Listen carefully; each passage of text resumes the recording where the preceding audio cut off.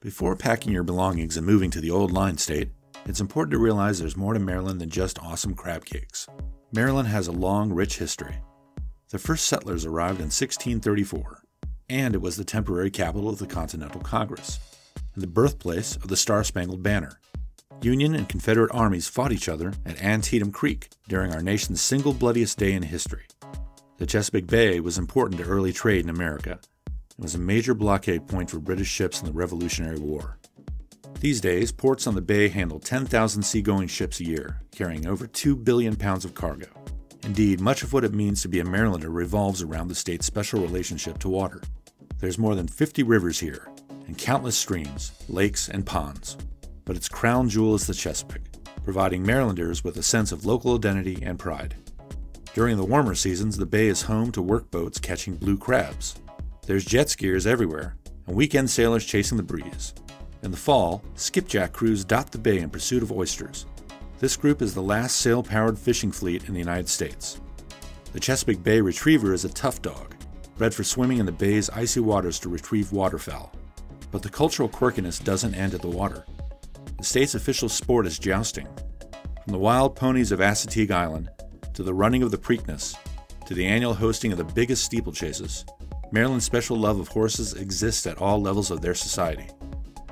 Maryland is the country's 42nd largest state, but what it lacks in size, it more than makes up for in the number of people. Over 6 million people live here, ranking it the 19th in overall population, and there are 584 people per square mile. Which begs the question, why do so many people live so tightly packed together? The answer is easy. It's the economy. Maryland's economy is the 15th largest in the United States, with a GDP of $428 billion. At the end of 2019, its unemployment rate was 3.6%. Maryland's diverse economy is the second highest employer of technical workers in the country. More than 37% of the state's 25 and older population have a bachelor's degree. But when you lift the hood to look at the shape of this mighty economic engine, you'll see that the state's proximity to the nation's capital gives it a huge advantage over other states. It has a bigger percentage of federal workers than any of them, and it's home to more than 60 federal agencies. All U.S. defense companies are headquartered or have offices in Maryland. The U.S. military injects $18 billion a year into the economy, and non-defense procurement tops $12.3 billion a year, supporting more than 200,000 private sector jobs. Traditionally, agriculture and fishing are the roots of Maryland's economy, but the state is aggressively growing its advanced technology industries. More than 2,100 biotech firms make Maryland the country's fourth highest employer in that sector. And being home to the world-famous Human Genome Project, this rank is richly deserved. Employing more than 56,000 people, biotechnology is expected to create more than 10,000 new jobs over the next few years. IT and cybersecurity are obvious draws to the state. The U.S. Cyber Command and the National Security Agency are both headquartered here. Maryland has the fifth highest concentration of IT workers, accounting for 80 out of every 1,000 private sector workers. Aerospace and defense is a thriving industry, leading the way in satellite technology, research and design, and the manufacturing of robotics and unmanned aerial vehicles. All this tech is driven by the U.S. government's defense needs in the area of biodefense, avionics, weapons, and ordnance testing. The sector generates nearly $40 billion a year in economic activity. And yet, in a world where it seems like everything we buy comes from overseas, it's interesting to note that Maryland is a hotbed of manufacturing. Chief and foremost, Baltimore's famous shipyards. Feeding them and other industries are more than 4,000 manufacturing companies, many of them involved in steel fabrication. A third of these are in the Baltimore area. Manufacturing accounts for 4% of the state's workforce, and 60% of all such jobs are advanced, employing cutting-edge technology. Tourism is a large and vigorous part of Maryland's economic muscle, employing more than 140,000 people, and showcasing the beauty and richness of the state. There's fishing charters, Fort McHenry, the 3-mile boardwalk of Ocean City, pub crawls in Baltimore's Inner Harbor, sailing on the Chesapeake, fossil hunting at Calvert Cliffs State Park, horse races, 18 scenic byways, history and art museums, fine arts, the Brookside Gardens, the National Aquarium, the William Brish Planetarium, and the Salisbury Zoo. These are but a handful of fun, interesting things to do in Maryland, and they don't even scratch the surface. Maryland is divided into 5 distinct regions: Western, Capital, Central, Southern, and Eastern Shore. The Panhandle, known as the Western region, is primarily rural, mountainous, and gorgeous. In addition to out-of-state tourists, many flock to this area on the weekends to escape the summer heat, or to go skiing in the winter. With West Virginia to the west, the Potomac River to the south, and separated from Pennsylvania to the north by the famous Mason-Dixon line, this region is well isolated from the rest of Maryland.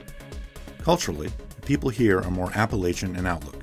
They possess strong family loyalty, a deep connection to the land, love of God, and fierce independence. Summers here are 10 degrees cooler, and winters harsher. Median home values here are just over $164,000, and median income is just below $50,000. In Cumberland and Hagerstown, crime is somewhat higher than in other parts of Maryland, and the poverty rate for the region as a whole is 13.3%. Now let's talk about the capital region, also called the Washington, D.C. metro area. It has a population of 2,219,874 spread across 3 counties. This region regularly hits the various top 10 places to live lists due to its hot jobs market and the closeness to the nation's capital. There are literally tons of things to do here. The National Cherry Blossom Festival, Broadway plays at the Kennedy Center, the National Art Gallery, day hiking in the Shenandoah Mountains. Visit over 200 monuments scattered all over D.C., especially on the National Mall.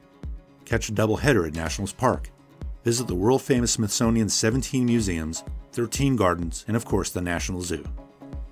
A little about the counties. Montgomery County Schools rank number 2 in the state, second only to Howard County. 8 communities in Montgomery County were listed in the top 10 places to live in Maryland by Money Magazine. Prince George's County holds some of the richest African-American majority counties in the nation. In fact, 5 neighborhoods, Fort Washington, Friendly, Kettering, Mitchellville, and Woodmore, are the top 10 wealthiest black communities in the country. Frederick County, located in northern Maryland, borders Pennsylvania, West Virginia, and Virginia just across the Potomac River. It's home to Catoctin Mountain Park, where you'll find the presidential retreat, Camp David. The county still has significant farmland and is the state's largest dairy producer, generating 1/3 of the state's milk production.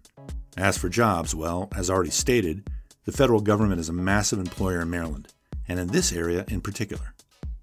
Here's a list of the top employers in the capital region.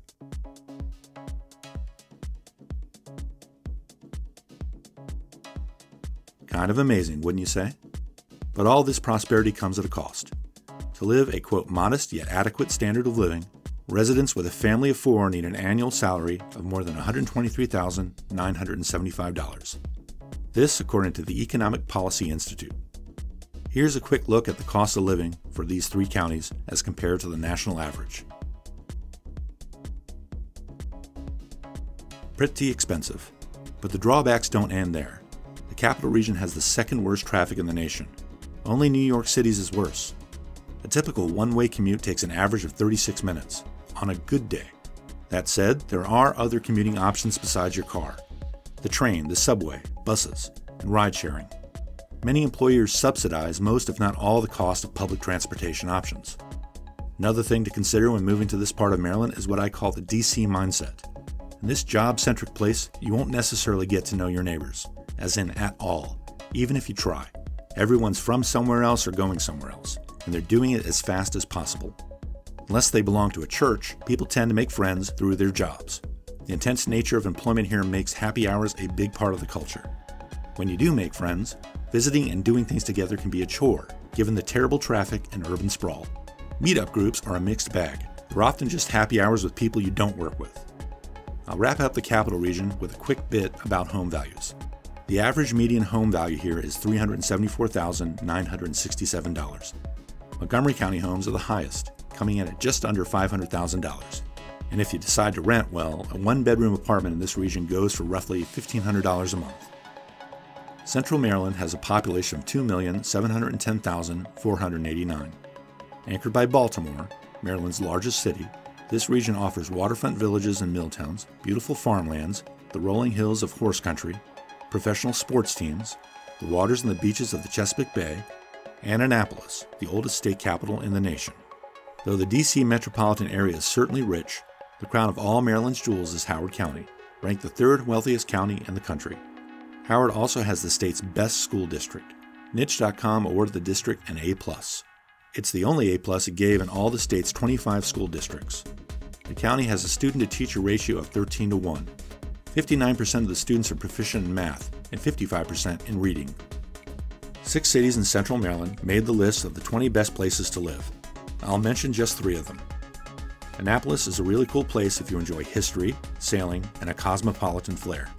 An hour west of Washington, D.C., and an hour south of Baltimore, this maritime city has a bustling downtown with loads of restaurants and shops. Its gorgeous waterfront is peppered with marinas, sailboats, yachts, and great waterside pubs. Over 350 years old, it actually served as America's temporary capital from 1783 to 1874. Downtown Annapolis is a living museum. Here you'll find lovingly preserved 18th and 19th century buildings and over 5 blocks of cobblestone streets. Next up is Mount Airy, ranked 11th in the state, and one of the smallest towns on the list. It's an hour north of D.C. and 40 miles west of Baltimore. The residents who live here love it. Its location gives them that small town feel, while still having easy access to the urban areas that they needed. You'll find historic buildings in the town and beautiful farmland outside of it. Mount Airy is big on creating an environment where residents can stay active. It has 10 parks where you can go for a stroll, train for a 5K, catch some fish, or play some leisurely tennis. And of course, you can meet up with friends at one of the many restaurants and pubs. The school district is very good and received an overall grade of A. 60% of the students are at least proficient in math and 52% in reading, well above the state's average. The Mount Airy crime rate is 63% lower than the U.S. average. Your chance of being a victim is 1 in 107. Not only that, but the year-over-year crime rate has dropped more than 55%. While Mount Airy is a small town, its cost of living is pretty steep. The median home value is $361,500, while the median household income is $112,955. This makes it 35% more expensive to live in Mount Airy than the national average. To live in Mount Airy means you need to commute for a good salary. The average one-way commute time is nearly 41 minutes. Money Magazine loves Ellicott City. It's repeatedly listed in their top 10 places to live in the United States. You'll find great restaurants on Main Street, charming taverns, and delicious craft ales at the local brewery. Ellicott City is close to Annapolis, Baltimore, and D.C., so residents have a lot of options when it comes to where they can go for work and play. Residents typically commute 30 minutes each way when going to work. The median household income is $124,059, one of the highest in the state, and that high income is needed. Ellicott City's median home value is $522,700, and the median rental is around $1,600 a month. We leave the central region and head to southern Maryland. Here we find the southernmost counties on the western shore of the Chesapeake Bay. Nearly 3/4 of the area is still rural and home to the Amish and Mennonite communities. It's an ideal place if you love nature, fishing, beaches, kayaking pristine waterways, wineries, crab cakes and oysters, cozy cottages, and a more traditional lifestyle. People are starting to move to southern Maryland from metro areas in search of a quieter lifestyle and a lower cost of living. 2 small towns experiencing this exodus also made various best places to live lists. La Plata is a mainly white-collar residential area. Many residents commute to nearby Washington, D.C. or Baltimore for work. As a result, the town is experiencing an economic boom. The median household income is $92,738, and the median property value is $336,700. The typical commute time is 31 minutes. Chesapeake Beach is a small town with a young population. It's friendly, expensive, and loaded with marinas, charter fishing, restaurants, and bars. There's also a water park and a resort spa hotel. The city is listed on the National Register of Historic Places. The median income is $102,679, and the median property value is $313,600. Finally, we come to the eastern shore of Maryland. Lying in the Atlantic coastal plain, this region is made up of 9 counties, 7 of which have Chesapeake Bay coastlines. Only one of the 9 counties, Worcester, borders the Atlantic Ocean. Largely rural, the Eastern Shore has 3 primary industries: fishing along the coasts, farming, which includes large-scale chicken farms, and tourism, which tends to be centered around the Atlantic Coast resort of Ocean City. The area is loaded with historic and natural landmarks on bike trails or quiet country roads. If you hate quiet country roads, you can explore many of the rivers, creeks, inlets, and bays by boat. The fresh fish, crabs, and oysters found here are something residents and visitors look forward to all year. Probably the coolest thing you'll find are the famed wild ponies of Assateague, which wander freely on the beaches of Assateague Island National Seashore. Lovely as all this is, it should be noted that none of the cities and towns on the Eastern Shore made the list of best places to live in Maryland. The Eastern Shore, like the Western region, has a lot of poverty, and some of the large towns here are ridden by crime. I hope you learned something about Maryland that'll help you in your planning. With luck, you can make an informed decision when you go to buy, rent, or simply come visiting. If you enjoyed the video, please hit like, subscribe, and share with your friends. And until next time, I'll see you. Bye for now.